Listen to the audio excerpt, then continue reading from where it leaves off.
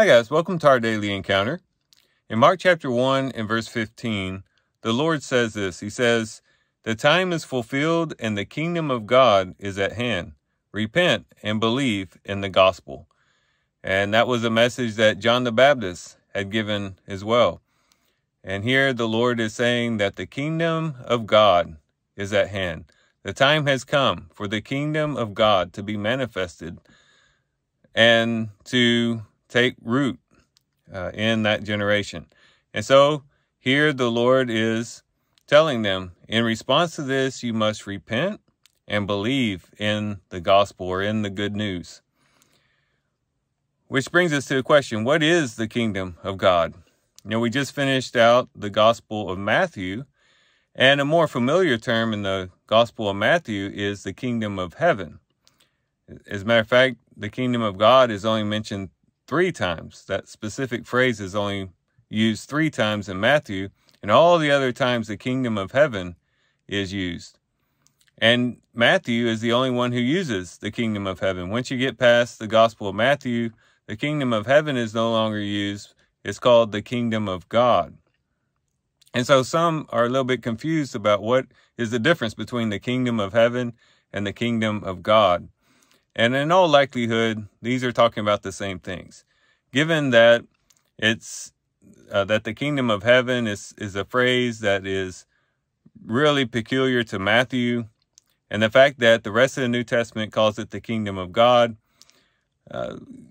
seems to indicate that Matthew is speaking about the kingdom of God, but just using the term kingdom of heaven as a synonymous term, perhaps because it would be more palatable to his Jewish audience. But nonetheless, the kingdom of heaven, the kingdom of God was at hand. And this kingdom of God is really the rule of God, the dominion of God, or the royal power of God. Oftentimes when we think of a kingdom, we think of a plot of land that a king rules, or we think about a body of people who the king rules. But this word in the original really has more of the focus on the authority. So when it talks about the kingdom of God, it's talking about the authority of God is at hand. In other words, the authority of God was about to be outpoured on the people, and not only the Jewish people, but on all the nations. And God's authority would spread to every type of person in all different regions. And the kingdom of God was going to take root and grow and flourish, starting in that generation.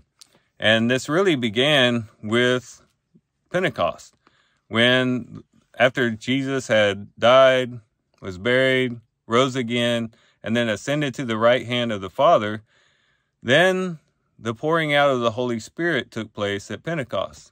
And that was the beginning of the manifestation of the kingdom of God. Romans chapter 14 ties the kingdom of God to the Holy Spirit.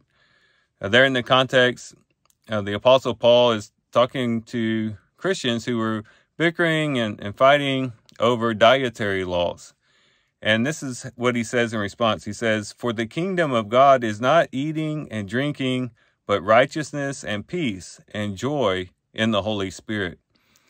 And that's consistent with a lot of the New Testament, in which the Holy Spirit, in a sense, becomes what we are led by. In Romans chapter 8, he talked about the fact that as many as are led by the Spirit, these are sons of God. And time again, Galatians chapter 5 talks about walking according to the Spirit. That is, the authority of God, the dominion of God, the royal power of God has now been poured out through the Holy Spirit. And now God's authority has been manifested in that way. But there also is a sense in which the kingdom of God is to come in the future. In one sense, we already have a taste of the kingdom, and we already experienced the kingdom of God, the dominion of God in our lives through the Holy Spirit, through the rule of God, through his word, through the preaching of the gospel and things along those lines. But there's a future sense of the gospel as well. And he says in Galatians chapter 5 and verse 19, Now the deeds of the flesh are evident, which are immorality, impurity, sensuality, idolatry, sorcery, enmity, strife, jealousy, outbursts of anger, disputes, dissensions, factions, envying, drunkenness, carousing, and things like these, of which I forewarned you, just as I have forewarned you, that those who practice such things will not inherit the kingdom of God.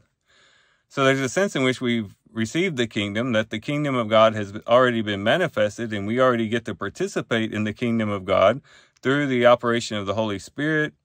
But there's a sense in which the future holds a more revelation of the kingdom of God, in the sense that we will inherit the kingdom of God.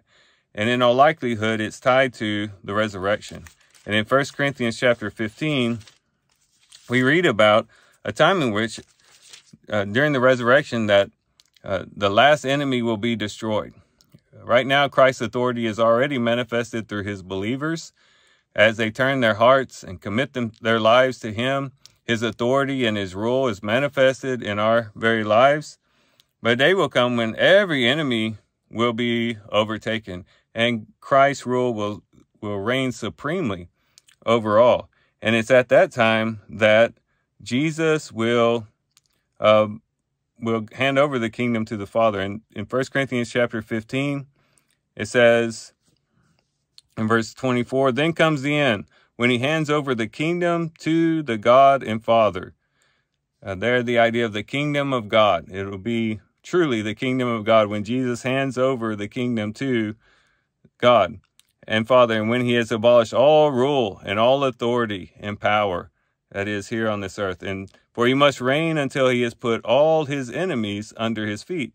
That last enemy that will be abolished is death. For he has put all things in subjection under his feet. But when he says all things are put in subjection, it is evident that he is accepted who put all things in subjection to him. When all things are subjected to him, then the Son himself also will be subjected to the one who subjected all things to him, so that God may be all in all.